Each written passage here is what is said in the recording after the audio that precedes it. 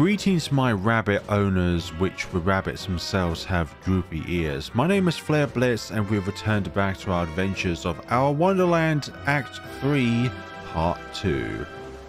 Are you going to keep telling yourself that, Genzu? And roll my eyes. Yeah. Take a step back towards the door. You keep telling yourself that. More like you can't accept the fact that I might actually be worried about him. Whoop, this time as I bring my hand up towards the knob, Genzu jabs his elbow into my gut with such force that it knocks the breath out of me. He slams my back against the door, arm tight against my chest and keeping me pinned. It's at this point that I hear the footsteps outside come to a hasty halt. Then voices, and not far away either. Genzu slaps his hand to my mouth as though afraid I'll say something.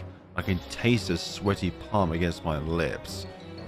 We just stand there, listening, waiting. A trickle of sweat works its way down the back of my neck, beneath my collar, tickling my shoulder blades. Genzu's breath is shuddered and halting just beneath my ear. They're shouting now. I can't make everything out clearly, but someone's mad, really mad. And then, squishy thuds. Again and again, yeah, it seems like somebody has fallen out of line. I wince with each one, feeling Genzu's hand pressed even tighter against my skin. There's a final deafening crack. Yep, another shout. Then the marching begins anew. As it gets further and further away, I feel Genzu's grip loosen. When he pulls away entirely, I slide a good couple of inches down the door, releasing the built-up tension in my shoulders. Genzu wipes at his face, rubs at his eyes. He seems really bothered. I push myself up and away from the door, smoothing down the front of my shirt and wiping the residue sweat from my mouth. Can we go now, Your Highness?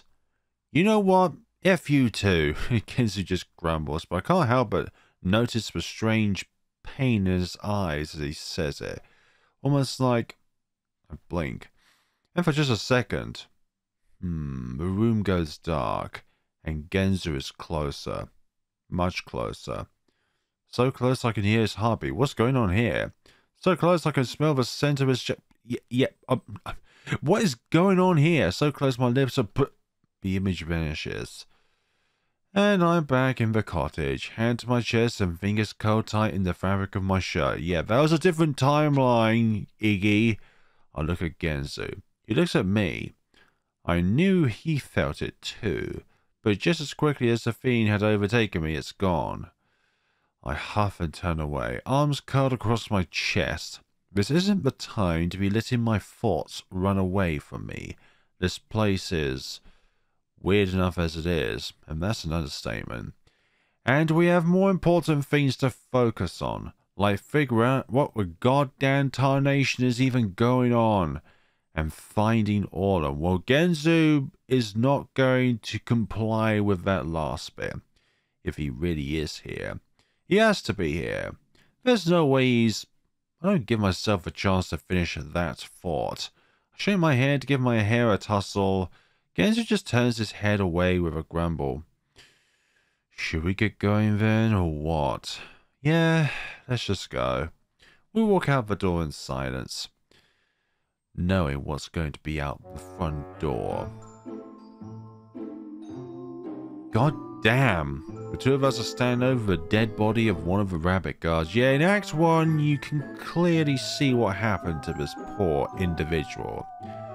It looks like he's been bludgeoned to death, which would explain the sounds we heard from inside the cottage while I was being throttled. It's fascinating, really. What part about this rabbit being dead is fascinating? The way his head is dented inward, the way his veiny eyes bulge half out of his skull, the way the blood congeals on his fur in thick, dark clumps, Not something you see every day, or in every timeline we come here, I muse. Yeah, unless you're a serial killer. Yeah, you're probably used to this kind of thing. Different appearances. He's kneading his cap between his fingers, eye twitching. He glances at me with a cock on his brow. You done ogling the flied corpse there, Iggs? I snap out of my daze with a shake of my head, not even having realized I'd been staring. Just grossing me out is all. And rightfully so. Genzo tugs his cap back over his tousled hair. Let's keep moving then, shall we? He first looks to the left, then to the right. I say we go this way.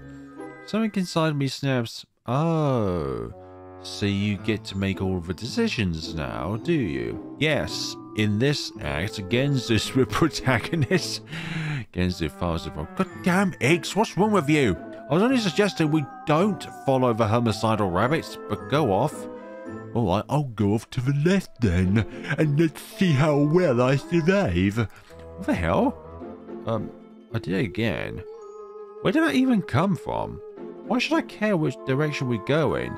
It feels like literally everything is setting me off, like if this is some kind of game. Sorry, rubbing my eyes. There's a strange residue heat dancing in my chest from a receding flash of anger. That's fine.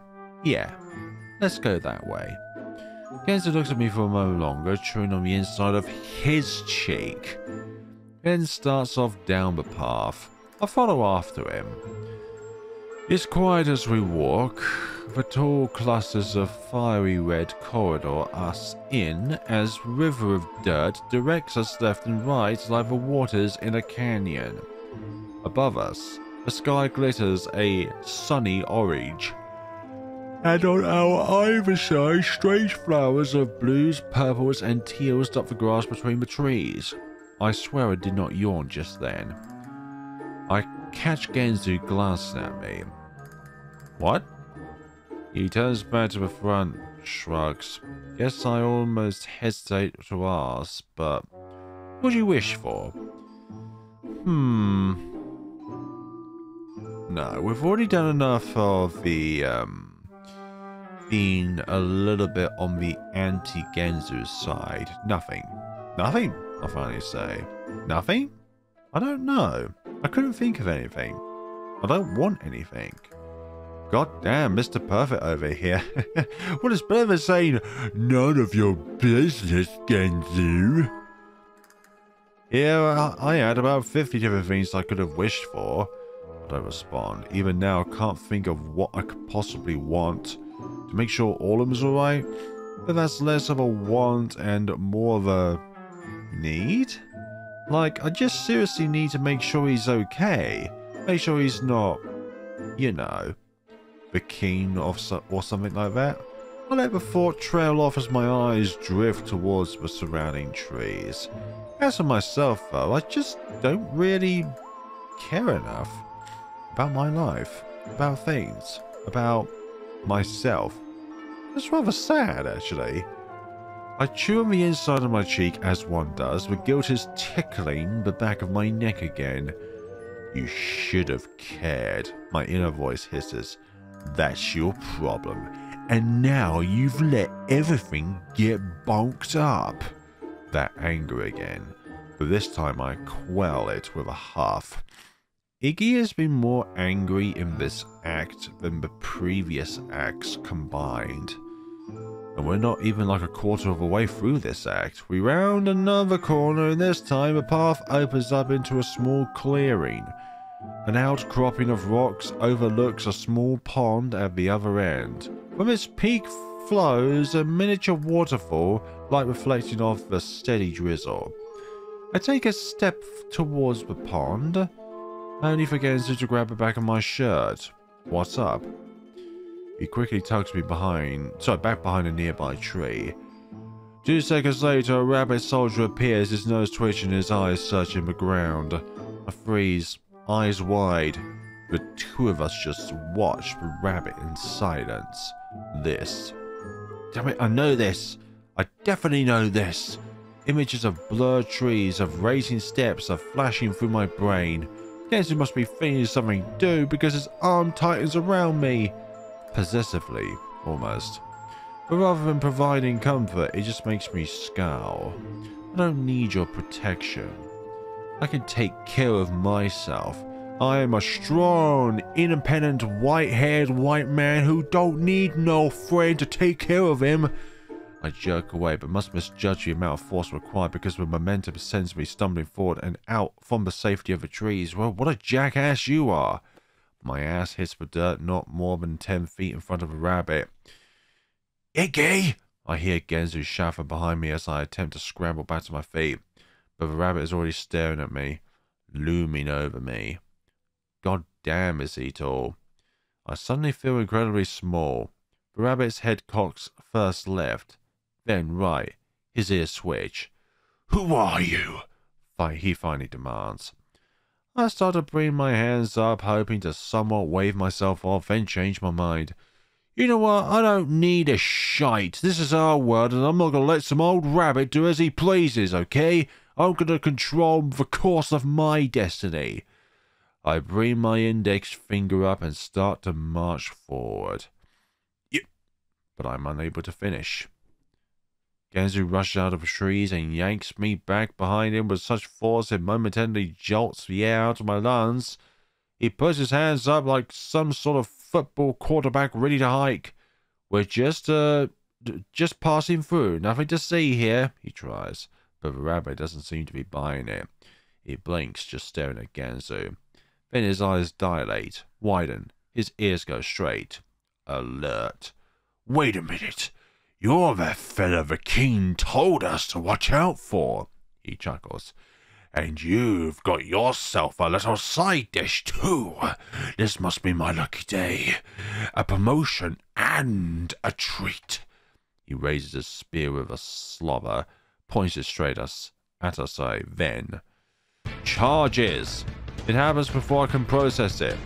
1 second I'm standing behind Genzu, and the next, something yanks my wrist with such force as a wonder my shoulder doesn't pop clean out of its socket. I'm pulled out of the way of the charging rabbit just before the spear would have gotten clean through my belly. I stumble forward, nearly topple against Genzu's shoulder. Then his fingers clamp even tighter around my wrist as he takes off down the path, dragging me with him. I think if it was just us, then the rabbit would not have tried to impale us. Genzu! I choke out, barely managed to keep up, but he doesn't stop. Can't stop, apparently, because when both of us throw a glance back, we see the rabbit already after us, circling back and around, and renewing his charge. Blink, blink, blink! The path leads out of the forest and down along a river, the water wheezing by on our right. We're going so fast we don't even notice the roadblock until it's too late. Genzu hits it first. I hear him give a startled oomph right before I slam into the fleshy wall next to him. Wait, what do you mean by fleshy wall? Both of us fall backwards to the ground. What the tarnation? Is a giant slab of pink flesh about wrist high just sitting there blocking the entire road. And it's wet, sloppy. It looks like a... yeah, it's a tarn, and I'm glad this has context. Only for Genzu's yelp to tear my attention back to the rabbit behind us. Up, up, up, up, up! Genzu shrieks and pulls me to my feet. Fingers crawling my shirt and practically throwing me up and onto the porous mast. I go head over heels, landing with a moist flop on my back. And just as I attempt to sit back up, Genzu follows. Clambering up so quickly, he loses balance and crashes straight into me, as one does. On a oversized turn, I slump back into the oozing ground with a spluttered oomph. Genzu's full weight's coming down on top of me, and alas, we are unable to move. He says, "Fudge my life," I hear Genzu mutter. He doesn't move for a second, and as I'm lying there, I feel my heart start to pick up, because I can feel him, his weight keeping me pinned, his legs straddling my hips, his... No, don't finish that sentence! I squeeze my eyes shut. Don't finish that sentence, please, for our sanity. All at once, memories of junior high are flashing back up into my mind and making my chest clench and my mouth dry. What if he I don't let myself finish that thought. Panic getting the best of me, I shove up and against his shoulders with an exasperated huff. You best get off me, Genzu. We got ourselves a time to escape off. Get off! Genzu groans and starts pushing himself to his knees, but it's not fast enough for me. I give him another shove, voice sharper than I intend. Get off! Oop. This jolts him, and he jerks backwards so fast he slaps back to the ground with a splat. I push myself up onto my elbows and see him turn away. Cough. His face red. Sorry. Yeah. Got the air knocked out of me for a second. My mouth moves before I can stop. Well, maybe you should watch where you're going. He winces. Looks at me. Then towards the ground. Yeah. Sorry. He rubs a palm against his eyes, and I see him mouth what looks like multiple rapid-fire rounds of goodness sakes. But at this point, I'm beyond care. We have more important things to be worrying about. My gaze goes first towards the rabbit. He's just standing there, menacingly at the edge of a flesh slab, spear rigged and eyes sharp. He's not following us. So I let my eyes wander further, following the pink noodles of the ground back and around and up towards the cliff face. That's when I see him. I just realized this, but ever since we went back down into the Wonderland, Iggy's been a kind of a dick towards Genzu. And there's the eye. There, sitting in the side of a cliff. It's the largest goddamn eyeball I've ever seen in my entire life. Even larger than the other two largest eyeballs I've seen. It's round and wet and sitting there as though perched atop a throne. And upon our movement, its oversized pupil swivels with an almost audible rumble to stare straight at us. I think this is a ton, I groan, lips twisting in disgust. You've got to be goddamn kidding me. I throw a final look back at the rabbit to make absolutely sure he's not following us, then push myself shakily to my feet and try to take a step. Come on, let's just try to get across. But walking against the gelatinous surface turns out to be akin to walking across a waterbed. A very gooey waterbed. I promptly slip and fall face first into the pink pulp. Saliva gushes up through the jiggling pores. Next to me, Genzu is crawling forward on all fours, his face betraying his disgust. He turns towards me for a second, almost about to say something. Then he must decide against it because I see him wince and jerk his head forward. I turn my own attention back to my hands and the way my fingers are sinking into the tongue's flesh. Bile quickly rises to the back of my throat. Disgusting. But I shake my head and keep going. I keep my eyes trained forward as I crawl, trying not to look or think about the viscosity seeping up beneath my fingernails. It's slow going, but we're making headway. Halfway there. Halfway across the vast ocean of pink. And this is probably where it's going to strike. We just need to keep moving. It's at that moment that the tongue moves. It starts as a low rumble. Oh, but this is just a calm before the storm. Then the salmon-colored flesh begins to undilate, giving rise to rippling tremors that send our bodies bobbing. What the... Damn, my hands go slipping and sliding just as a vertical mountain of flesh rises up from the ground, taking us with it. The hell? Genzu loses his balance and lands with a splat on his back, his hands to his head. The growling hillock takes us up, higher and higher, before just as suddenly shifting gears and rolling like a wave. The upsurge of flesh ripples, crests and surges forward, taking us with it. I lose track of up from down, slipping and sliding across the slick surface. And only once it slows to a stop and my body slides limply down to the slide of flesh. Hello there. Do I notice how close we are now to that all-seeing eye? Genzu glides down next to me. Neither one of us make a sound as the wobbling pupil of the eye dilates, focuses, and stares straight through us.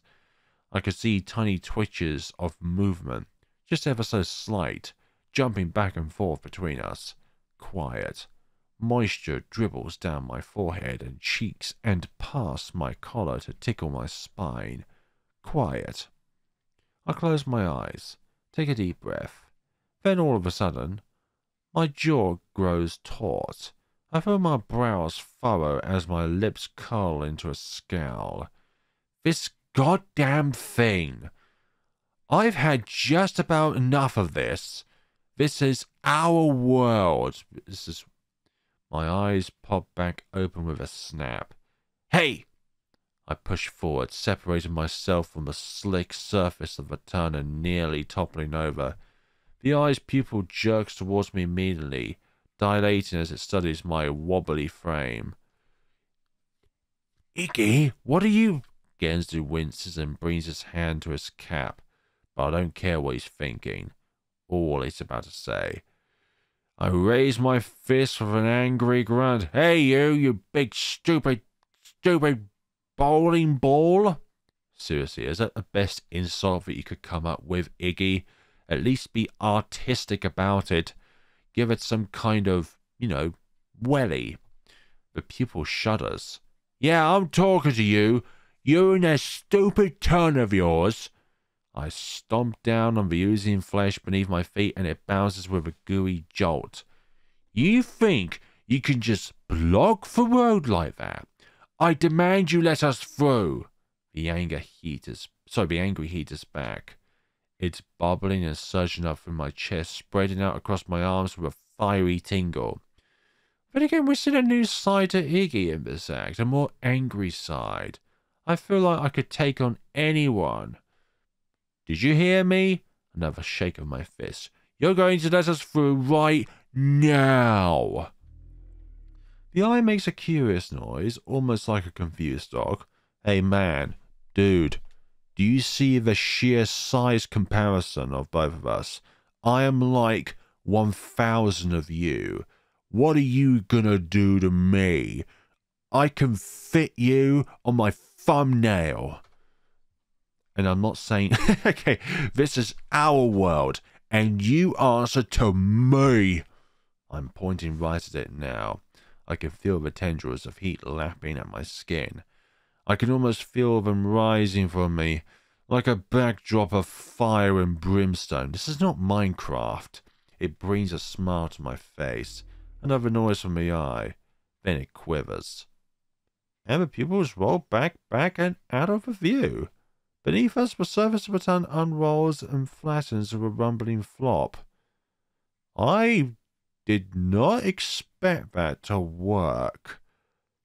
Okay, I've seen stranger things. Genzu yelps and falls backwards onto his rear end. When he wobbles back to his feet, his eyes are as wide as dinner plates. And he has pretty hefty dinner plates. Then again, I do as well. Holy hell, eggs! What was that? The anger in my chest is fading away, leaving behind a feeling of pride in its place. I adjust the wrist of my pants with a triumphant grin. Oh, you know. Just telling who's boss. Genzu blinks, cocks his brow, then finally returns to smile. God damn, gotta say, that's a side of you I've never seen before. I shrug and start towards the end of the tunnel and be anxious to get back on solid ground. Just tired of being so mellow, I guess. And again, there's a side we've always seen of you, Iggy. Genzu watches me for a moment, then attempts to jog after me, and promptly slips straight into a puddle of saliva. Mind the gap! Genzu! Mind the gap between the tunnel and solid land. Then again, we've always had having to manage to be flung up 100 feet in the air and crash onto the beach covered in saliva. Once clear of the tunnel, it's back to the road, which winds up and around, following the river to our right. I wonder if we're going to see that eye again later on in the act. Remember me? The one that you tormented? Well, I'm back, baby. Genzu tries to wring what he can of the vicious muck out of his hat as I brush my fingers through the damp ringlets of my hair. I still feel gross. Even my pores feel clogged. What I do for a shower right now? Hey, look! We're right next to a body of water. I guess we could, clean ourselves off there. And do you see that waterfall behind the tree? Yeah, that could act as a shower. As I'm peering out ahead of us, a flash of movement catches my eye and my gaze goes immediately towards the far bank. A dock has been erected on the sand and a boat is slowly gliding its way over from the opposite direction. Genzu follows as my gaze is he narrows his eyes. That's curiously convenient. Damn, he's not wrong. But at the same time, no. I remember this. The sight of a miniature white riverboat is enough to bring fuzzy, shifting images bubbling to the surface of my brain. Genzu looks from the boat to me, then back to the boat, and then back to me, and then once again back to the boat. He opens his mouth, closes it. By the time he opens it a second time, I'm already off, jogging in the direction of the dock and the boat. Goodness sakes! He clutches at his hand and starts after me.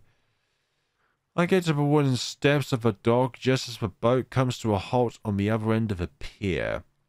Jesus! Genzu huffs behind me as he runs to catch up. To the left of the dock is cheery red and white sign with the word Kiddie Cruise on it.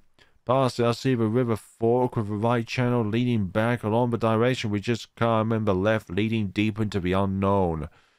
Do not worry, as long as we can lecture anything that we are the ones in charge of this wonderland, then nothing can kill us. I point towards the boat like some sort of overwrought tour guide. We can take this bit of a walking, that's for sure. You've got to be goddamn kidding me. Stay out here and get eaten, then see if I can. I snap. For goodness sakes. Ugh, whatever. I grimace. I can't seem to stop lashing out. But words keep coming out of my mouth before I can stop them. That's an act of thinking. Sorry, that's an act of saying before thinking. I massage my forehead. It's like punching before speaking, or punching before thinking. Then starts silently up the steps. My ascent is halted, however, by a jovial, high-pitched voice from the other side of the railing. Is it a plant again? Come and ride the kiddie cruise, it's not the plant, and sail the waves for days. Adventure like you've never had. The end of your malaise. I stop. Oh, it's not the plant. It's the plant. Not the plant. It is the plant. I stop, blink, then lean over the railing for a peek at the ground below. It's a flower. Brilliant white petals adorn its oversized head and its glossy green leaves slimming with its dance-like movements. Genzu steps up to the railing next to me, blinking curiously. Weird. The flower twists atop its roots as though looking up at us. Cap of orange, scent of height. The panicked yearnings you cloak in trite are more glaring than your... Again with this really, really crude sense of humor of yours that is directly pointed at Genzu and his IRL lack of sight. I raise a brow. What's that supposed to mean?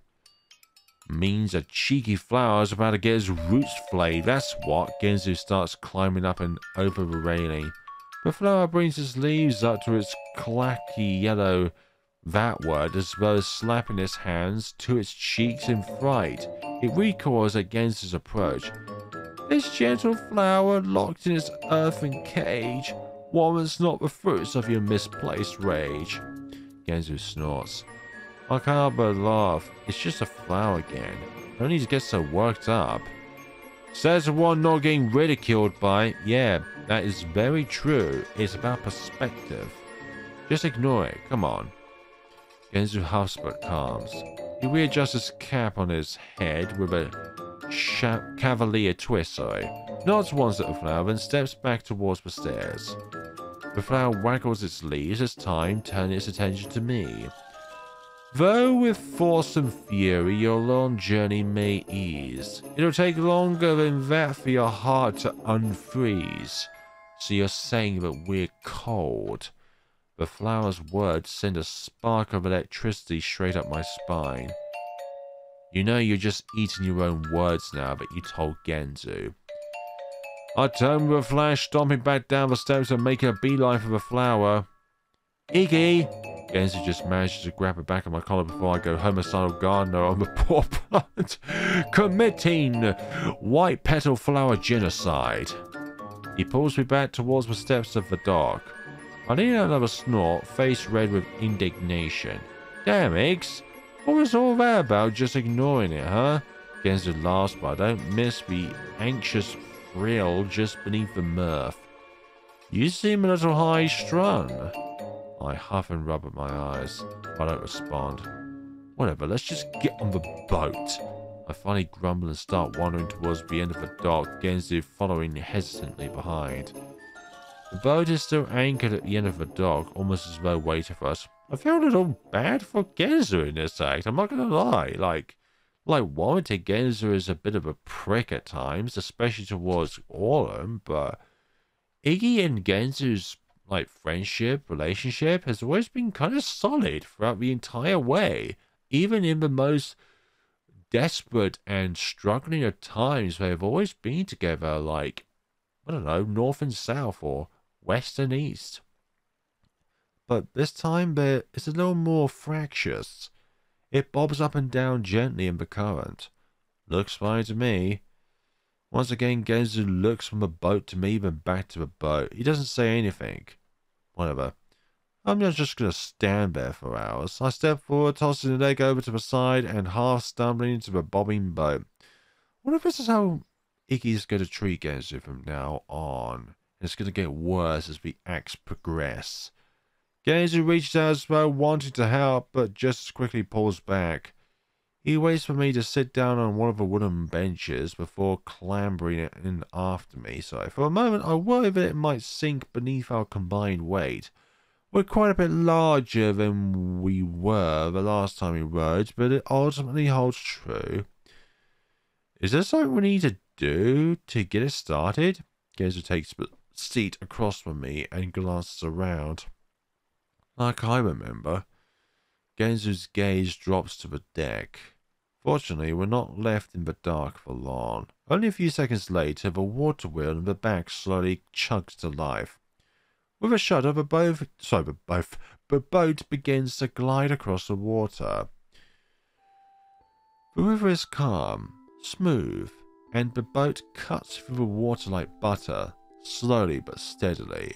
Once it reaches the fork in the river, it turns left automatically, taking us further away from our cottage, the rabbit guards, and that giant eyeball with its hugely gross tongue. The words could not get out of my mouth there. Genzu's still quiet. He's got his hands shoved in his pockets and is gazing somewhat morsely at the passing scenery. I scratch at my bare arm. I'm starting to calm down again, the heat dripping out of my pores. The gentle sway of the boat is helping, back and forth, slow and smooth. We round the bend, now drifting dreamily past colourful scenery. Knolls of gold and green slope upwards and away from the riverbank, and red and purple trees stretch towards the orange sky. Decorating the ground are flowers of all shapes and sizes, cattails, tufts of white cottonweed, all of it seemingly untouched, with no signs of life to disturb it. When I turn back around, I see Genzu staring at me. I blink. What? He looks away, guilty almost, as though he'd been caught doing something he wasn't supposed to do. Guess I'm just still not used to it. A pause. Being able to look at you, I mean. Oh, I guess it, must be weird. Yeah, weird. He looks up at the sky, then back at the deck, coughs. And I mean, you know, it's nice, like, seeing how, you turned out. As for me, though, That I could have gone without seeing. I'm ugly as hell. I mean, wow. I kinda wish I never found that out. You're not ugly. Maybe compared to Orlam, I'm sure he really takes a cake. He was ghastly enough as a kid. Look, we don't choose how we spawn in life, okay? Although I do prefer Genzu being like this, you know, being mischievous and being somewhat of a prick rather than, I don't know, being all shy, hesitant, and a refusal to speak when Iggy is angry. My anger flares up again before I can stop it, and I jerk forward with an almost audible snap of my spine. Ooh. For goodness sakes, would you give him a goddamn break? Genzu's eyes go wide, his face flushing. Got hit. Then his gaze turns sharp. What the hell is wrong with you? It's just Orlam. To you, it's just Orlam. Just Orlam. Just Orlam. Has it ever occurred to you that Orlam's a person too? That he's one of our friends, and you treat him like the dirt itself? Well, sorry. Didn't know you were in love with a guy, for crying out loud. Genzu grinds his teeth. And also, what the... Last I checked, you never cared about him before. What was all this? Oh, woo, it's Orlam back when we were kids. I never saw you stand up for him. I press my lips together, heart twisting. It's true. It's goddamn true. I was a horrible person. Yeah, well... I'll rinse my gaze away. Maybe I'm trying to make up for it. Genzu rolls his eyes. Oh, well, good for you, Mr. Saint. But just because you're having an existential crisis about it doesn't mean you have to take it out on me. Yeah, let's see how this progresses. I'm not gonna lie, I'm really nervous, but I'm wanting to see how this progresses. He tried to kill himself. I jumped to my feet before I could stop myself, and momentum rocking the entire boat. He tried to kill himself, Gen. Genzu stops. His face has gone wide. He just stares at me, but not really at me. Past me. More like pointing in my direction, but watching something else entirely on the surface of his eyes. Finally, he jerks away. Damn. He closes his eyes, opens them. I slump back down, my face in my hands. I hadn't actually meant to say it. It's not my secret to tell, but it's out there now. But it just popped out. Genzu tugs his hat off his head. I wonder if there's like any kind of alternate outcome then. Because of the fact that we spilled that secret, then does it mean that we got a worse outcome? Kneading the fabric between his fingers. He looks like he's going to be sick. Stupid bugger. I just barely hear him mutter. He's just staring at the bottom of the boat. We continue on in silence, the air heavy on my back and shoulders. I can still feel the rage down in my stomach. Rage at Genzu. Rage at myself. It's churning and frothing just beneath my... that word. Genzu grunts softly. He's looking at something along the right-hand bank. What's that? Huh? That sign. I let my gaze follow his and spy a small wooden sign with the words "Collector's Territory Ahead" painted on it in blood-red strokes. Who the goddamn hell knows? I muttered, disinterested. I don't remember this collector guy from before. Well, if he tries anything, I'm gonna tear his goddamn head off, I snarl. Genzu flinches, recoils. I just wrap my arms around my chest, staring fiery daggers through the bench in front of me. On and on we glide. And on the aura of animosity floats over my head like a cloud. Past tree after tree, bend after bend, even past a strange yellow hillock covered in what appears to be slowly smoking trash. I say nothing. Genzu says nothing. Finally, the boat slows to a stop. and I look up to see a dock, identical to the one we embarked from. Guess this is where we get off. There was no really mad moment of when we need to close our eyes and tell Genzo to close his eyes as well because it might be a life or death scenario. Or I guess Iggy's rage just so much that River decides, you know what, we're just gonna let him pass this time. Genzo says solemnly and pushes himself up to his feet. I run a hand through my hair, scratching at the back of my neck. The hair there is standing straight up for reasons I can't fathom. Yeah, it's because you're angry. You're like a hedgehog, man. Or you survived a storm. And I swear I felt someone watching me the entire way off the boat and onto the dock. I shake it off, shrug my shoulders. Genzo has his hands in his pockets and is staring down at the wooden planks. I don't say anything as I walk past the dock. A valley of dirt winds itself off and away from the river, bordered on either side by more trees. Come on, I finally mutter and start down the path. Genzo falls in step next to me. Behind us, a set of black tentacles curled around the boat's frame slowly sinks back into the water. Yeah, that's completely normal. That's a completely normal thing to see. You know, you disembark from a boat and we're we're gonna see the boat just slowly sink into the waters. I'm not sure how long we walk. 20 minutes? 30? An hour? Time feels strange. Almost as though it's not passing at all. Yet when I think back to the cottage of discovering that hole in the tree, it already feels like a lifetime ago. And strangely disconnected? I try to think about my apartment, about work, about the party. They all feel fake. Did any of that really happen? Well, yes and no. Of course it did. That's my life. That's me. I look down at my hands as though it might reveal an answer to some unspoken question. Yeah. What the hell is all of this money doing in my hand? And my mind drifts back to that voice from the tree. What do you want, Iggy? I don't know. I still don't know. I think back to the encounter with that eye, how satisfying it had felt to tell that thing off. For some reason, this makes me think of Orlam. Maybe if I'd been able to tell Genzo off like that years ago, things would have never gotten so bad. I think that you were not at all the main means of preventing this from occurring. With Orlam's case, it was definitely Orlam's parents that was the main catalyst towards his path down to darkness.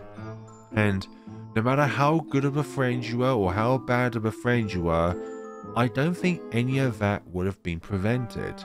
Hell, think of what my own life could have been if I had that kind of gall. Not coding websites in that tiny apartment over in Brookside, that's for sure. Not spending my nights falling asleep on the couch and waking up to ice cream stains on my shirt. No, I might have actually accomplished something with my life. But here we are. Keep dilly-dallying and not actually putting our foot down. Gotten over my insecurities.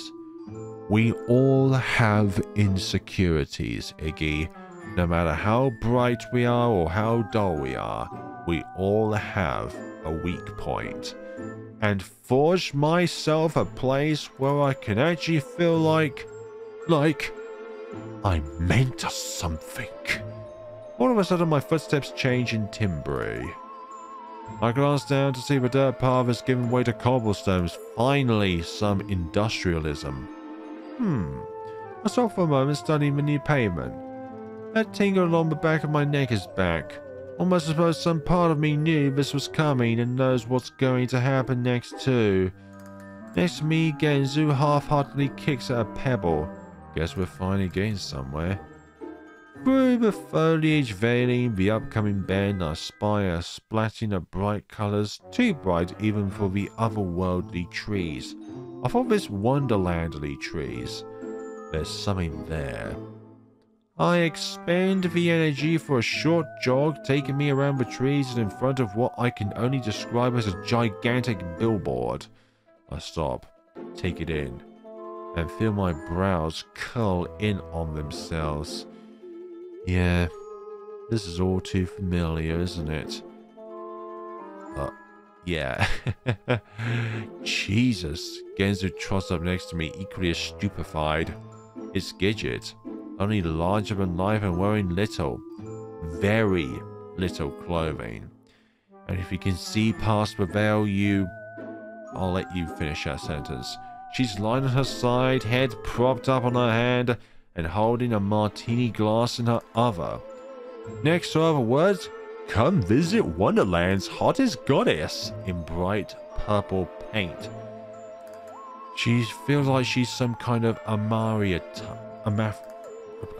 forgotten that goddess's name now. Like the goddess of fertility in Japanese or something like that. I grind my teeth together, fist clenching. Or maybe the goddess of the sun, that's what I was thinking. That's a side of Gidget I've never seen before.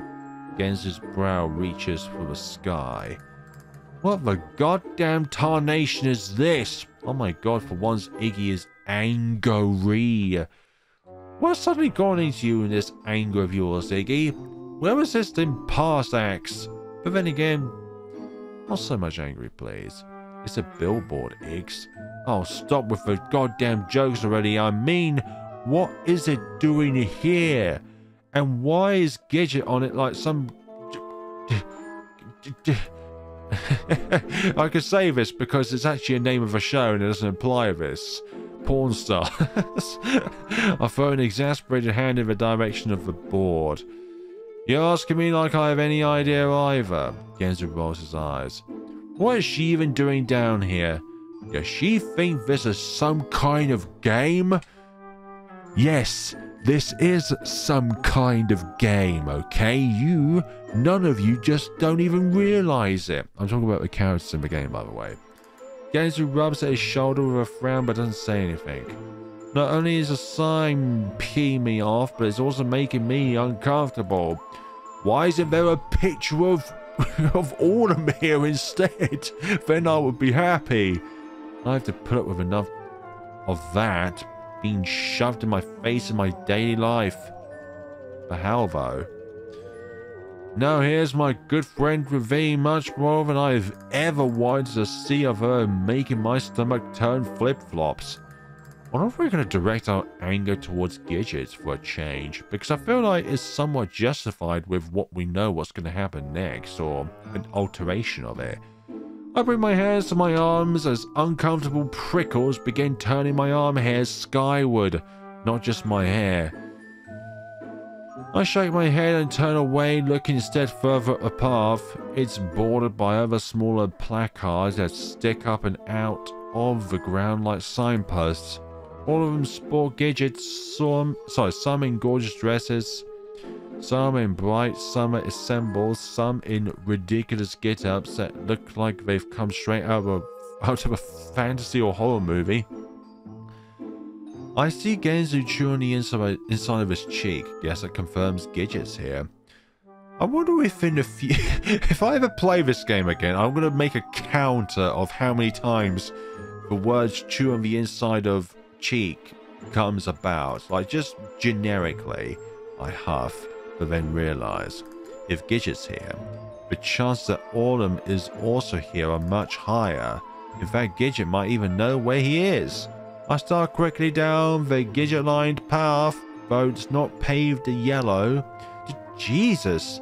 I hear Genzo yell before his shuffling footsteps rush up behind me. This ain't the Boston Marathon, Iggs. This is the Boston Marathon, and you cannot stop me.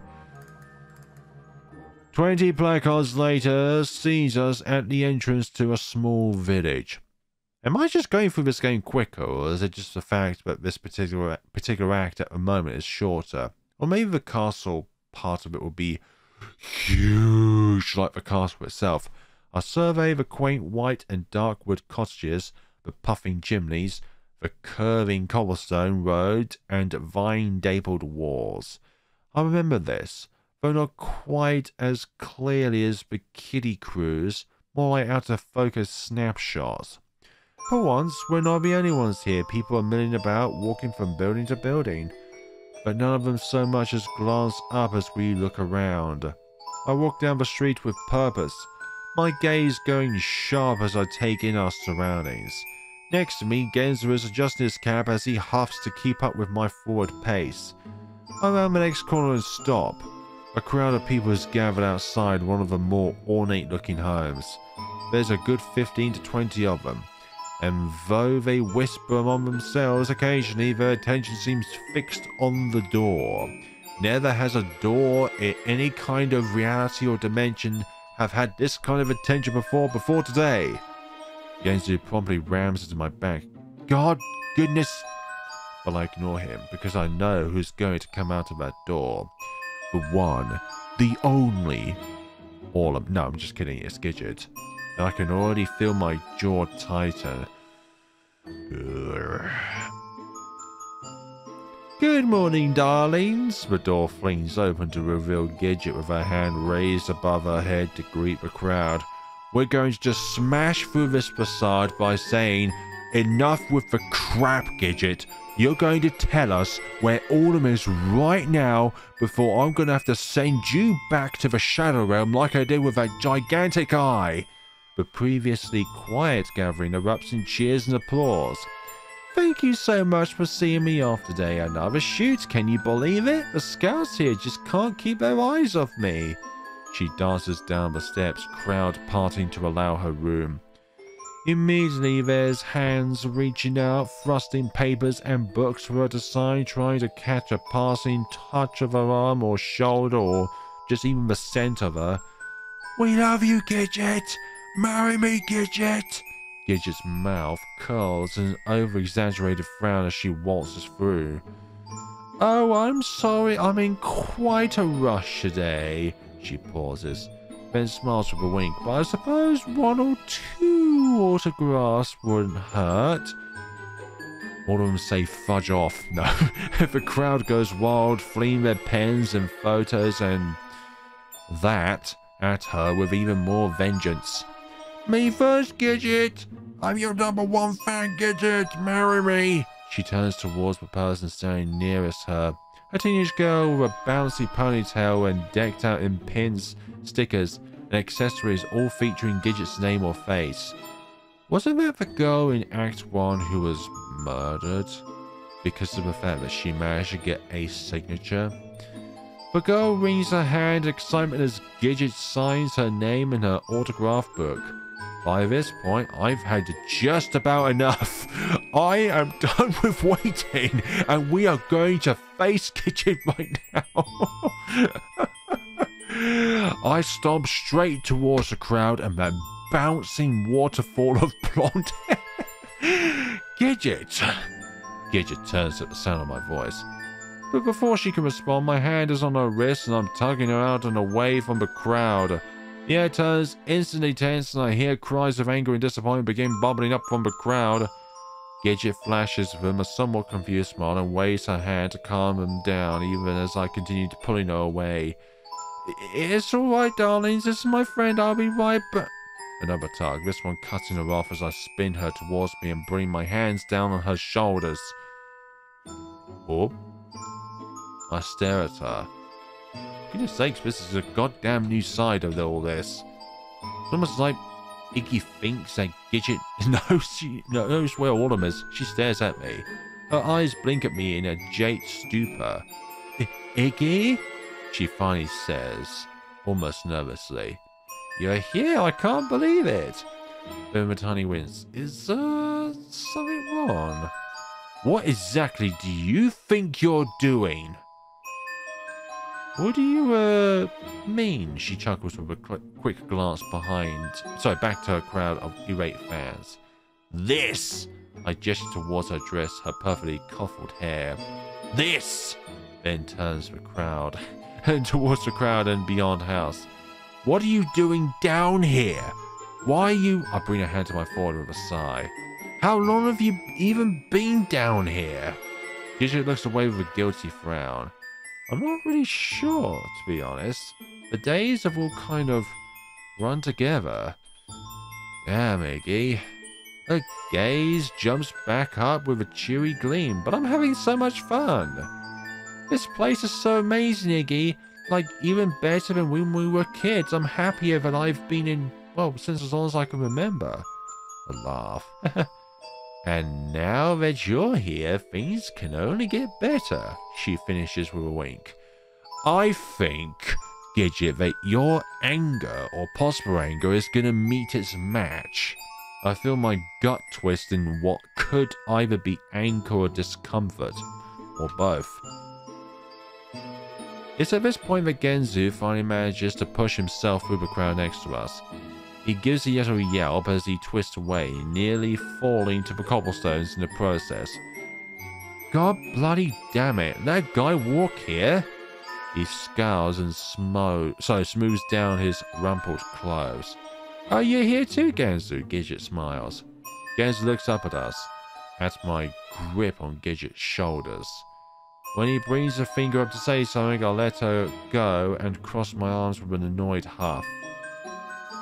I see you've already been given the privilege of experiencing Iggy's newfound attitude. I love the way you put that. He does seem a little high-strung. Seems like someone could use a little Wonderland cheer of his own. Cheer? I squawk, my hands splayed in disbelief. We were almost killed. Genzu taps his chin.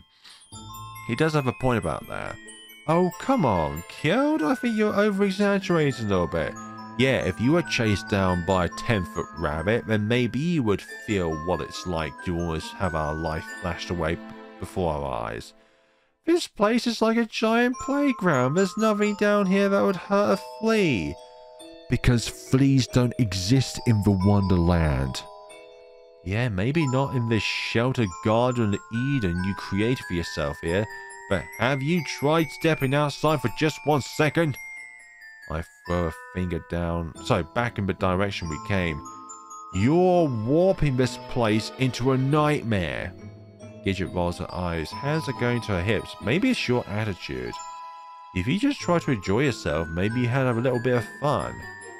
I bring my hands to my hair with a frustrated grumble.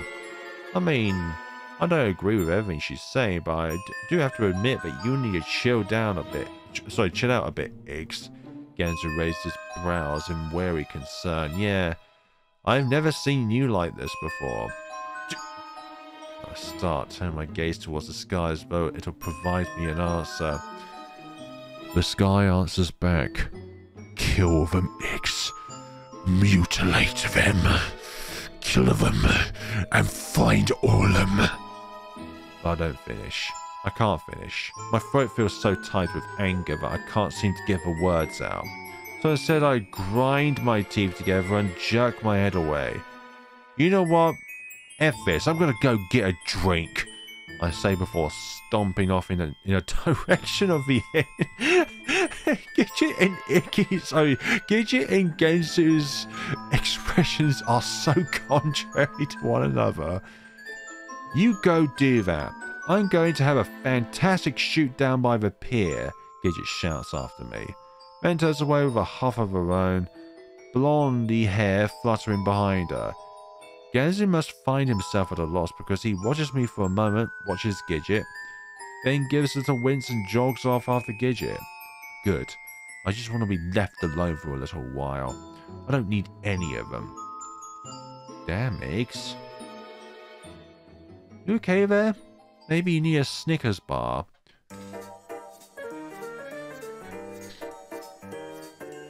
I'm not sure how long I've been sitting in the inn drinking. 1 hour? 2 hours? Wait a minute, why do I even have this money in the... Maybe that's what we had in our hands in the forest. The money to be able to drink. I start with a beer. But after I realise how full it's making me, I'll switch over to whiskey. Yeah, because that's a better alternative when it comes to quantity.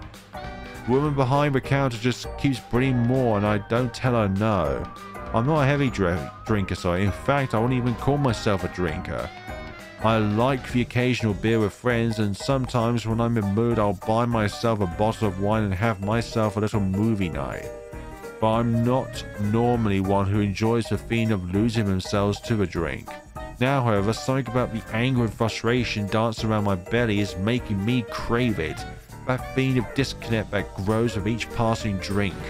What's wrong with them? All of them. Why are they acting like this is some sort of game?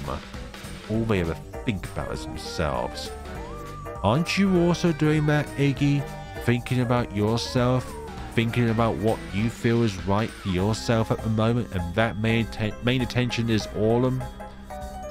And they don't care who they end up hurting along the way. Do you know, Iggy, you're doing that as well? To Genzu mainly? I don't want your attention. I don't want your protection. Alright, then we'll hit quit. And I'm kidding. I'm not gonna do that. How long does this go on? Oh, how many? Oh, it goes on for many more pages. Okie dokie. How many pages do we have in total? It don't do that. It doesn't go that way. It would just have to go this way then. I could take care of myself. Maybe if they even given me a fraction of the unwanted attention they've always showered on me to Orlam, none of this would have happened. You are as guilty as... Well, you're as guilty as them, you know, or... Iggy. Goodness sakes, Orlam. I'd completely forgot to ask if Gidget had seen him. Oh well. They'll be back here soon enough. No doubt to fret and dot on me some more. I down another shot of whiskey and feel it burn its way down my throat. The heat is throbbing in my chest, and already everything has a slightly fuzzy, lethargic feel to it. Hey, Iggy. I don't even have to turn around to know who it is. That voice is enough to send my hair jotting upwards again. And my suspicions are confirmed when I find Gidget and Genzo staring at me in concern. There's a weird kind of pity in their eyes. Come on, Eggs. Why don't you come join us at the table over here, huh? Genzo motions towards an empty table near the far wall. Well, I'm already at a table. Oh, I see what this is. I snuff, rub at my mouth. Gonna have an intervention or some stuff. You're so sweet. I slide off my stool with a slight stumble. Both of them jerk forward to catch my fall. I scowl and yank myself away, waiting until they pull back before meandering towards the table in question. I slump into the nearest chair. Yeah, the word slump is a good indication that maybe you should have time out from the alcapoos. Iggs? Genzo sits down across from me, clasps and unclasps his hands. He looks nervous. Is everything okay? You're not acting like yourself, Iggy. Gidget this time. Like myself? What does that even mean? I rest my chin in my hands. You mean not going along with your little game of dress up? Maybe I don't want you dragging me around like some doll, huh? What are you... That's not even... Gidget's face goes red. And you... I turn to gaze at Simon, who sits back with a little start. Maybe I don't want to go along with all your little smart-ass comments anymore. Maybe I think you were an a-hole all these years.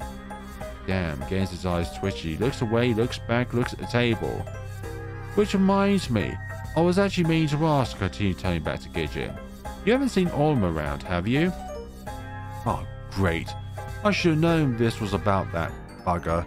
Genzo jolts to his feet, hands coming down hard on the table. It's Orlam this and Orlam that with you, isn't it? That little weasel doesn't deserve half the energy you're putting in freaking out about him. I stand up to match him, enjoying the height advantage I have over him. Says the one who made him the way he is. What the hell did he ever do to you, huh? Genzo's face goes red, redder than I've ever seen it.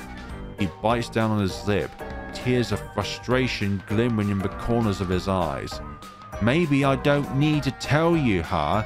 That stuff's between me and him. Just know that that little blank has ways of getting exactly what he wants. And if you... Guys! Gidget's voice cuts him right off before her arms come between us.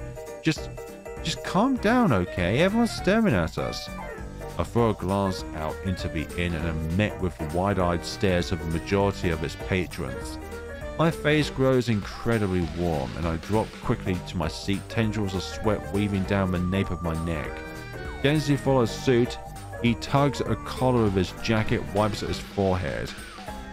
Thank you. Gidget sighs and takes her own seat, fingers laced together atop the table, Ugh. I need a smoke. I see Genzu's fingers shaking as he pulls out his carton of cigarettes and puts one between his lips. I'll be right back. Then he shoves his chair back and heads for the door. Gidget and I watch him leave, an awkward silence hanging over the table. Anyway, she curls a lock of hair behind her ear, all of a sudden acting shy. You want to know about Orlam? He's here. Ah, this brings the first light of hope into my heart since stepping foot in this godforsaken place. He is? Oh, thank goodness God! I lean forward and grab Gidget's hands in a move that must completely take her back because her eyes shoot wide open. You don't know how worried I've been about him since yesterday. And he's like, alright and everything. He's doing okay? Gidget glances down between my grip on her hands and my close proximity to her face. Her cheeks go pink. Is he okay? Iggy, he's in charge of everything, to be honest. I'm surprised you don't know yet. In charge of everything? In charge of...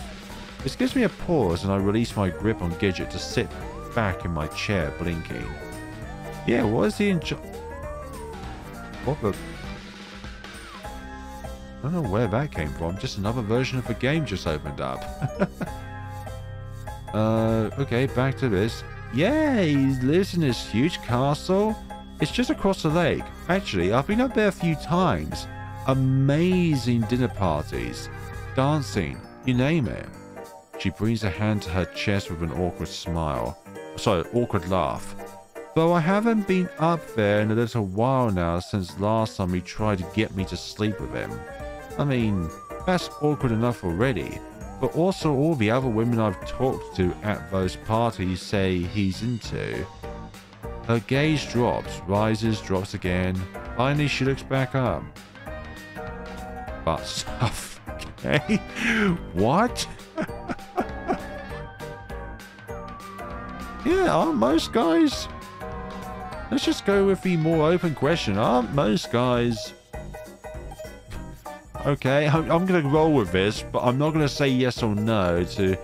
I'm not sure if I say it to defend Orlam, or if I say it to somehow make myself sound normal.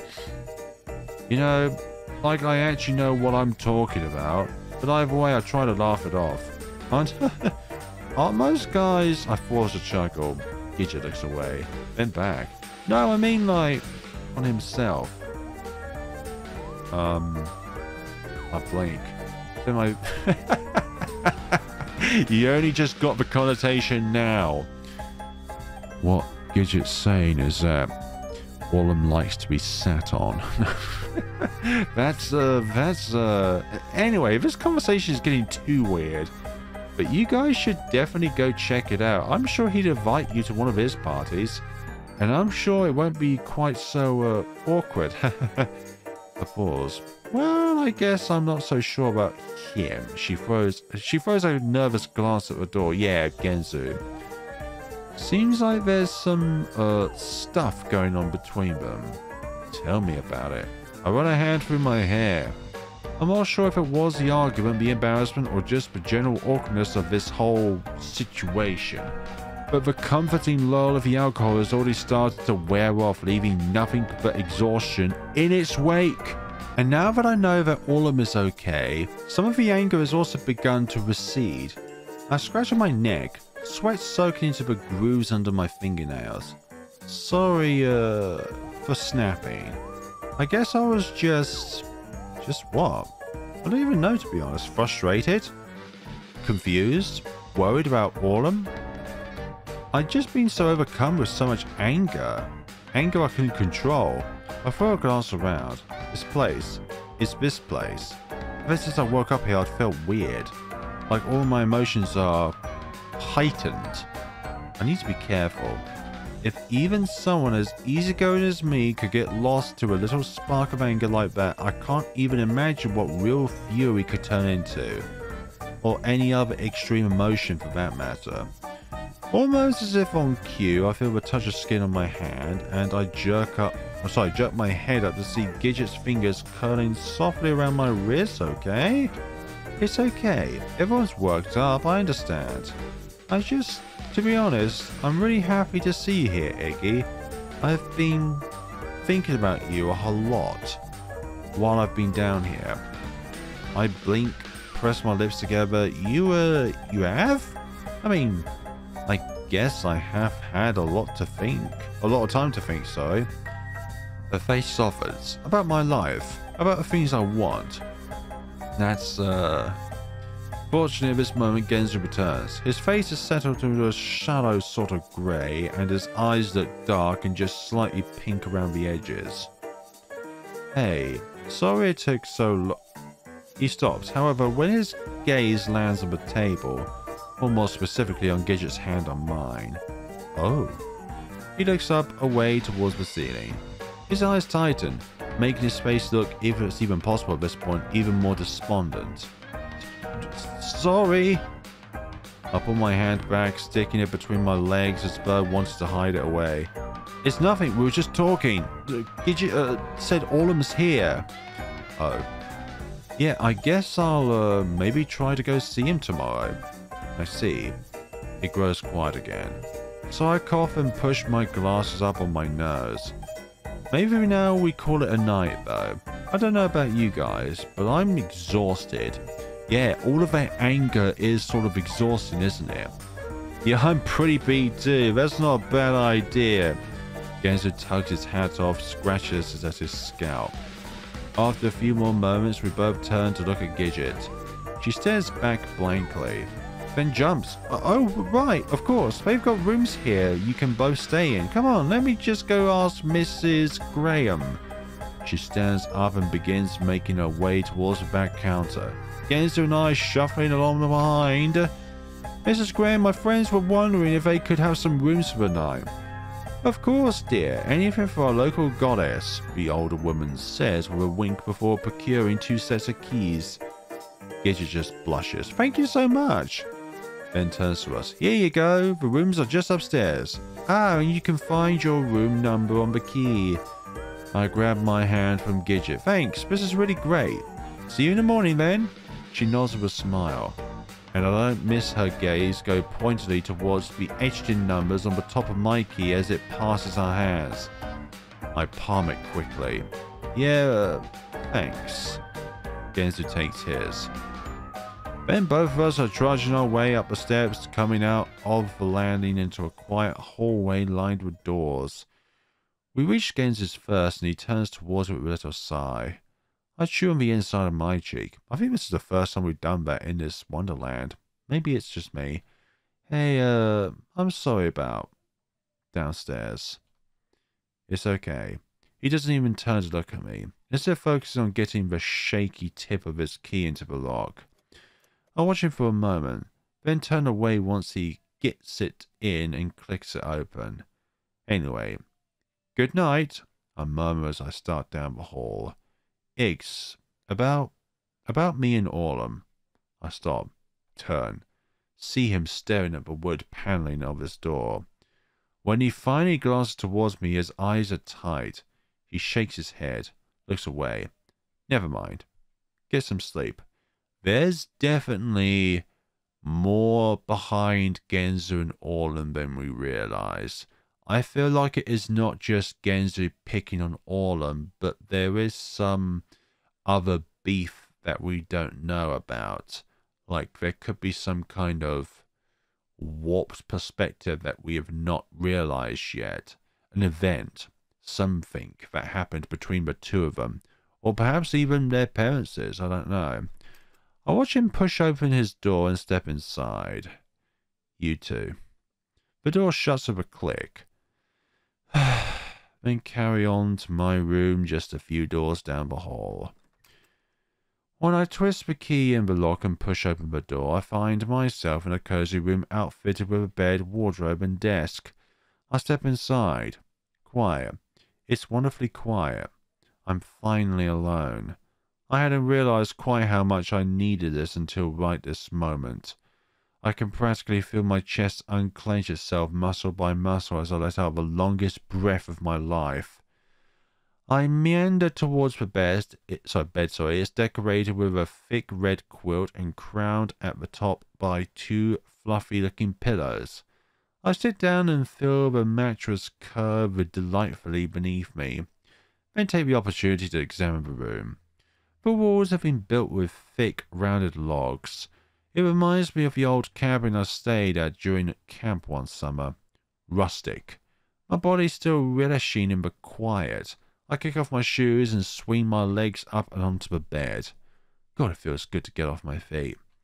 I let my eyes wander towards the scene and that white swath of nothingness I wish my brain wouldn't get lost in. Tomorrow I'll finally be able to see Orlam. To ascertain with my own eyes that he is, in fact, okay. That thought brings me some peace. As crazy as things are around here, at least I can latch onto that. He's like in charge of everything. I curl my top lip upwards, stretching my toes inside my socks. Orlam? In charge of everything? It's a strange thought for sure.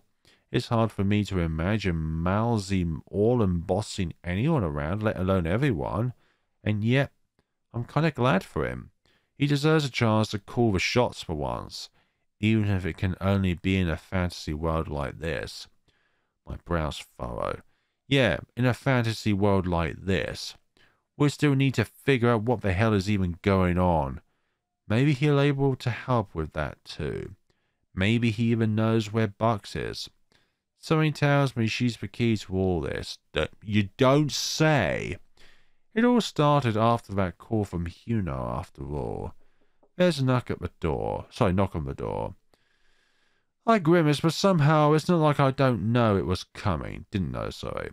I swing back around reluctantly and slide my feet back into my shoes. Coming. I shuffle towards the door, fumble with the doorknob. Is it Gidget? Is it Gidget behind that door? Is it really going to be Gidget behind that door? Put it open. Oh, yeah, of course. Gidget's shy smile greets me from on the other side. Hey, I say. Hey, she says back. Sorry, I mean, is it okay? We kind of got interrupted earlier and I just wanted to talk. I wince, but don't really feel like I can turn her away at this point. Sure, okay. I'll move to the side so she can come in. So in the first fate, she was halfway between being out of a window and being indoors, with a lot of the window being broken and her being impaled with the rest. And the second one was unknown. She was still alive, but we still had the hordes of zombies running after us. So what's going to await us in Act 3? These rooms are nice, yeah? I stayed in one my first couple of nights here, before everyone prepared that place for me in town. Yeah, it's nice. I stand in the doorway unsure what to do, then finally slide my way towards the bed. I perch myself on the edge, expecting her to take the chair in front of the desk. She sits next to me on the bed instead. I don't move. My face feels like it's frozen in place. You're leaving tomorrow then? She asks softly, gaze centered on her lap. I mean, you can come along if you want to. Gidget? It's, well, I guess I'd like to check on Orlam. You know, for personal reasons. I shift my legs, lean my elbows on my knees. You seem really worried about him. Do I? I mean, it's not any more than normal, really. Oh yeah, your newfound anger at any time when Genzu does not like the topic of Orlam. He seems to be doing really well for himself down here, so I don't think there's anything to worry about. Then again, he has always been a little different. She laughs at this. Kind of the odd one out, you know. To be honest, he's always kind of weirded me out. The way he just follows us around like a little mouse all through school making weird comments. And that ugly rat tail. Oh,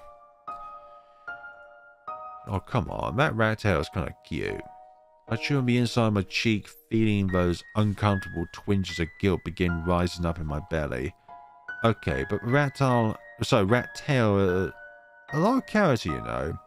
And it's admittedly kind of cute. Cute? Oh, please, Iggy. The 80s called and wants its hairstyle back. Sorry, but to me it just screams greasy slime ball. To be honest, it's no wonder he's never had a girlfriend. He might as well have girl repellent hanging from the back of his head. It's like in Pokemon, you keep applying the max repel to repel any Pokemon encounters, but in this case it's Orlam but with anti-female repellent. But that's really harsh. I'll simply look at her a moment, blinking. Damn, I'd never realized there was such a source of, well, vitriol before. While I'd never found it particularly attractive myself, I don't find, well, much of anything attractive. Vitriol. So maybe I'm not the best judge. Who can say that they are? Still, some part of me perhaps always wondered what it'd be like to run my fingers through it. This thought brings a flush to my cheeks. I can say it's just a bit weird, isn't it? To want to run my fingers through another guy's hair?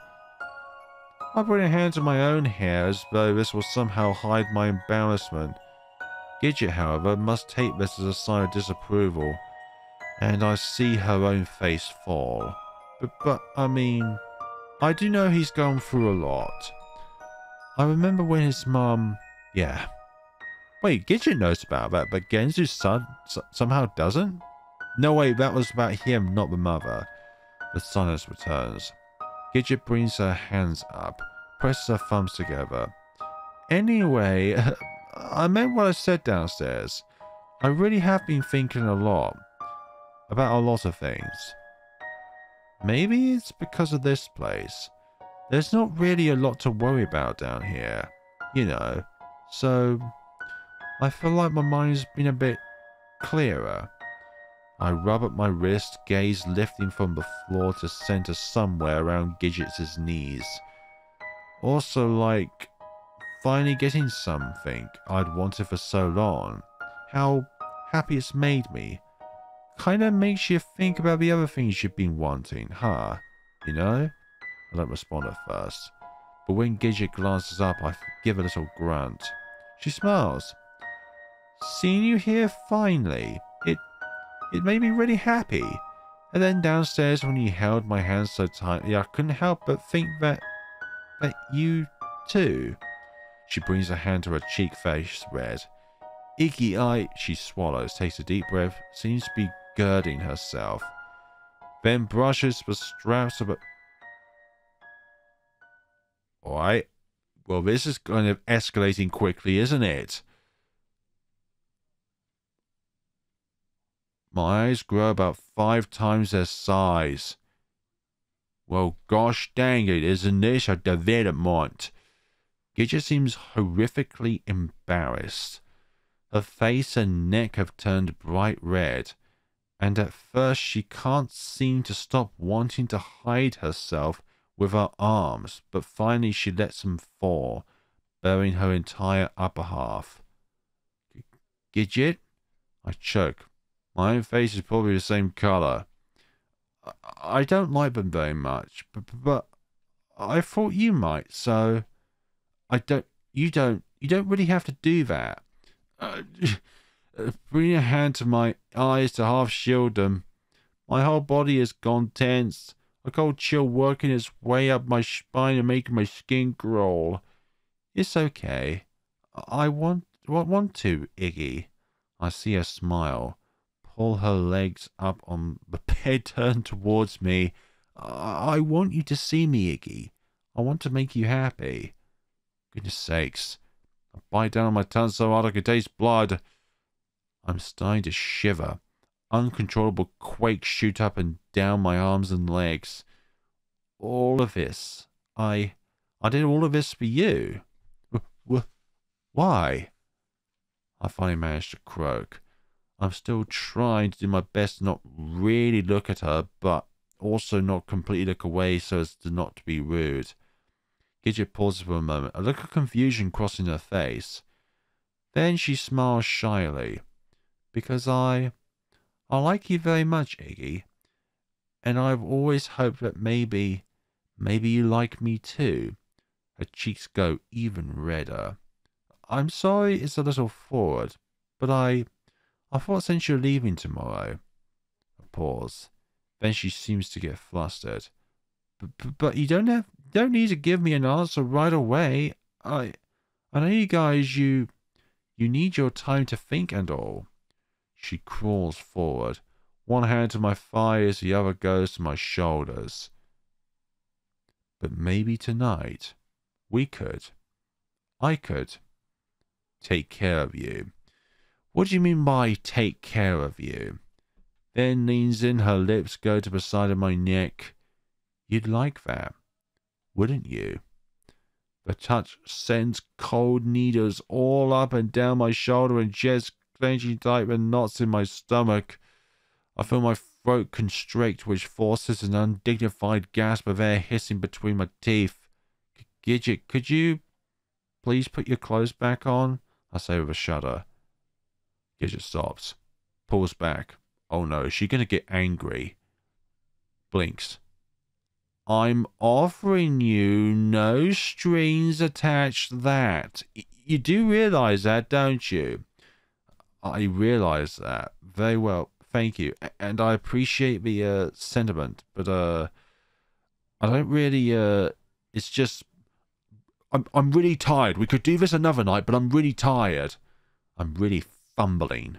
My whole back feels like it must be coated with sweat. My fingers shake as I run them across my clammy forehead. Gidget stares at me for a moment, then narrows her eyes. You think I'm disgusting, don't you? I knew it! I see her brows furrow as her top lip begins to tremble. But what? I never said... How could you, Iggy?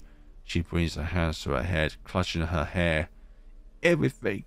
I did everything for you, Iggy.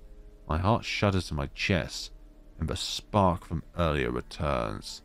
What are you even talking about? But she's barely listening. Instead, she's tugging at her hair, pulling at it, yanking and yanking until a giant handful of snap away between her fingers. This stupid hair. I hate it. This stupid dress. Now she grabs the folded fabric slumped around her belly and begins pulling at it. I hate it! Gidget, stop! I reach forward to stop her from ripping the fabric apart. But this just seems to incite her tirade further, And I hate those stupid fat lumps. She grabs at her chest, fingers forging divots in the soft skin. But I thought you would... Iggy, you of all people, I gave up everything for you. I wanted to be be perfect for you. Something inside me snaps. Who asked you to do that, huh? 'Cause I sure as hell didn't. Ooh, that is really deep. I point my finger right up in her face, unable to stop, unable to keep the words from tumbling from my mouth. I don't want any of this. I don't want to get giggity. I don't want people throwing themselves at me. I don't want people expecting things of me. And that's what Genzu provided to us in Act 2. A person that doesn't expect anything from us, but is just there. I don't want you. Gidget's face goes white, then red, then purple, then green. She opens her mouth, then screams. It's so loud and shrill I have to clamp my hands over to my ears to stop my head from ringing. She screams and she screams and she screams. Then she grabs the lamp off the table and throws it straight at my head. I hate you. It hits me square on the crown, and for a second it feels like a knife is searing its way into my brain. White hot stars flash across my eyes as the point of impact pulses, bursts up and down and inside my skull. Goodness sakes, I shout, eyes quickly filling up with tears. She's already reaching for it again, crawling like a spider across the mattress and towards the dented lamp. But through my wobbled vision, I managed to kick it away, sending it flying across the room and cracking against the far wall. Now's my chance. I go scrambling off the bed, one hand still clutching at the back of my head, and race for the door. The bed groans as Gidget flies off. Then I hear footsteps, clattering, the sound of the desk drawer being opened, but I pay it no heed. All I focus on through my pulsing vision is the door. Get out, get out, get out! I sailed at it so fast I ran my shoulder into the wooden paneling, which takes the air out of me again. Then I'm fumbling with the knob, my fingers like clumsy sausages. I turn around to check on... I wouldn't do that if I were you. This is a horror scenario. And... whoa. There's scissors impaled on my chest. Only to find myself thrown back against the door. I thought part of your dresses were gorged off. She's there. She's here. It's all happening so fast. So fast I don't register the pain. I glance towards my right shoulder to see a large pair of scissors sunk handle deep just above my armpit. Gidget's fingers curled so tightly around them her whole hand is shaking. Sheesh. A deep red puddle is forming across my shirt, oozing out like a scarlet pit stain. Gidget? This must snap her out of it because her eyes go wide, her wild eyes go suddenly clear and she steps back, letting go of the scissors and just staring at me. Staring at the bloody handle of the scissors trembling in the air. Iggy? She says softly. I take advantage of this moment to reach across and yank the scissors out of me.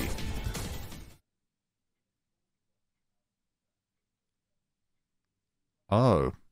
Well. This is a brand new development. Then stab him straight into her neck. Oh, she gurgles. And coughs. Her hand goes to her throat, and she pulls out the blades, letting loose a waterfall of blood. She drops the scissors and limps back towards the center of the room, gagging, choking, coughing, both hands to her neck and trying to stop the divulge of blood. She drops to her knees, falls onto her back, eyes bulging and pleading at the ceiling. She's shaking, twitching. Her throat rattles and retches as though she's trying to say something. All the while, the puddle of blood beneath her grows. I wander over and pick up the scissors off the ground, kneeling down next to her. I'm strangely calm. Yeah, that's a very good word to say before calm, Iggy. Just staring at her. I barely even feel the pain in my shoulder. Oh, that was your shoulder that was impaled. And my muscles aren't shaking anymore. Overcome by adrenaline? Emotion? In fact, I'm perfectly still. Gidget's eyes turn towards me. I can see the veins bulging. See her mouth something inaudible.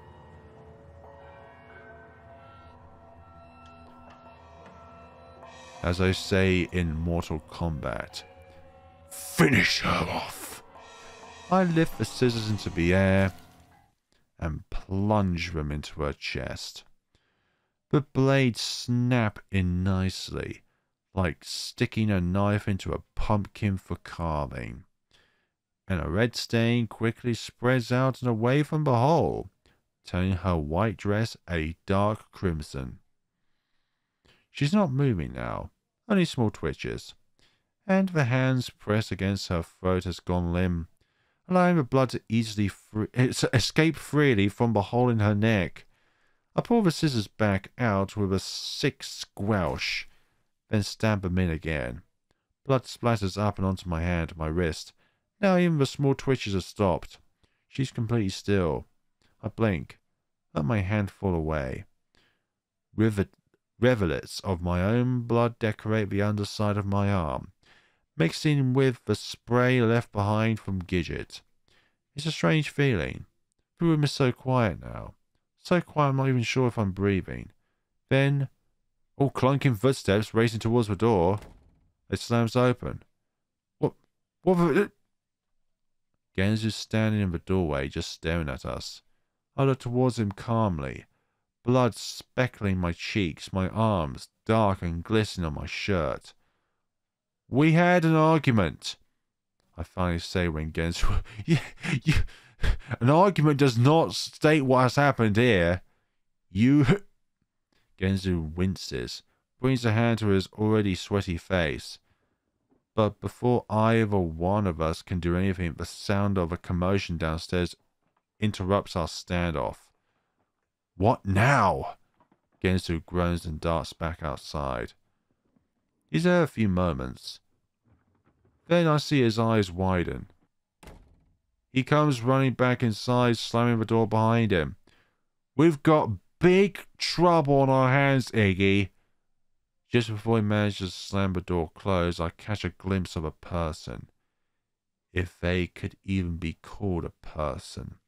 Their skin is gaunt and grey and their eyes are puffy and red. They claw at the door. I hear low moans as the door shakes and rattles beneath their nails. Get up! Get up! Genzu grabs me by the collar and pulls me to my feet. Then eyes the red puddle in the middle of my shirt. How bad is it?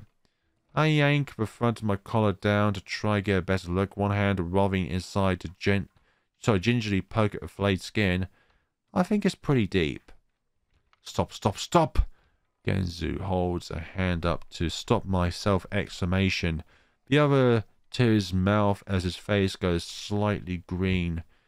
An extra zealous thud against the door makes both of us jump, and Genzu begins cursing beneath his breath. Goodness sakes, think, think, think! He hits his fist against his forehead. I watch him for a moment blinking. Then wander towards Gidget, bending down to snatch the scissors from her chest. Don't worry. I'll take care of them. Our zombie killing spree is about to begin. The sound Genzu makes would have been hilarious in any other situation, like a strangled half-gasp, half-squawk. He leaps towards me, engulfed my wrist in his palm and jerking me backwards. But blank you will, he says, I'm sure the hell not gonna watch you get ripped apart by those things. Well, somebody's gotta do something, and I'm thinking, and I'm getting a little bit tired of you thinking I need to be protected like some cowering rabbit. Genzu's face twists. That must have hurt. I don't care. I'm getting sick of it. I turn back towards the door, only for it to come flying open with a horrifying slam that sends the door backwards and bouncing off the wall. The bodies come pouring in. There's so many of them. They crawl and lurch and moan like zombies.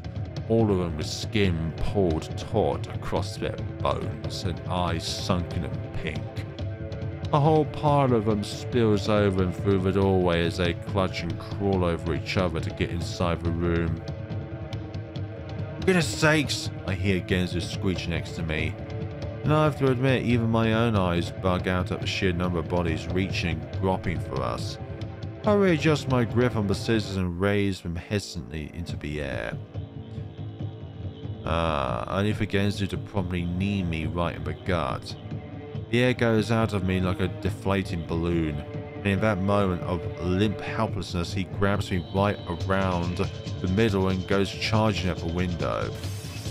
It's all I could do to cover my eyes before, with a gut-rattling impact on my backside, glass goes flying, splinters of wood go sailing, and the two of us go tumbling out through the shattered wood window pane and slam into the awning below. The combination of impact and weight must be too much for it, as not a second later the whole thing buckles beneath us. and we go clattering to the ground in a shower of boards and shingles. I lay there a moment, waiting for my ears to stop ringing, my body to stop screaming. Then push myself to my feet, careful to avoid any errant nails and broken wood. Genzo grows next to me. He nurses his shoulder as he sits up. Blank my life. What the hell was that? I half grumble, half moan as I attempt to push myself shakily to my feet. Bloody saving your life was what that was, though apparently I should have just left you there to get eaten alive, huh? Genzo lurches to his feet next to me with a wince. I take a menacing step forward, index finger already ramrod straight, but the sound of groans from above is enough to stop my angry tirade before it even begins. I glance up to see Gidget's rabid fans reaching and groping out through the window. Some of them are already attempting to pull themselves out after us. And the situation is not much better on the ground. More grunt faces appear around the corners of the nearby buildings, limping and dragging themselves across the once cheery cobbles. God damn it!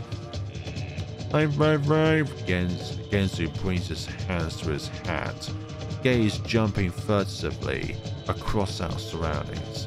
His eyes sharpen. Come on, I have an idea. He takes off. I yelp at the sound of a body falling behind us, then quickly follow. I'm not sure what we're going at first, or where we're going at first, but there's zombies there. We round the corner and Genzo jerks backwards at the approach of another swarm of clawing, reaching hands. Other way, other way! Exactly. We quickly reroute to the opposite road, circling around a set of buildings and just narrowly avoiding the convergence of two more packs. Damn. Then straight on back to the main street, groans, moans, and guttural screeches filling the air around us. Where are we going? I try to think back to earlier, when I left Gidget and Genzo in the street to start my bout of binge drinking. Gidget had gone. Then it comes to me. I'm not even sure how, but somehow, bobbing at recesses of my brain, I see an expansive pier filled with bobbing boats, a horizon of water, and flashes. So many flashes, cameras everywhere. I shake my head. We're going to the pier. And indeed, we are going to the pier. Okay. This has gone on for a bit longer than I usually have done so. So, we're going to make our exit of this episode right here. I'm really uncomfortable with this experience, and that is a good thing in a way, because I think in the synopsis of this game, it really says about like testing the limitations and the stretches of what a person can do with the human mind. And in this case, it really brings out both the best and worst in people because of the experiences around us, and the fact that this is our own wonderland, and whenever anything of our own entireties gets affected, then the wonderland around us really becomes more warped. But then again, that's also a thing within our mind as well, because of the fact that, well, our own mental stability can also affect the wonderland in which we have created. All 5 of us.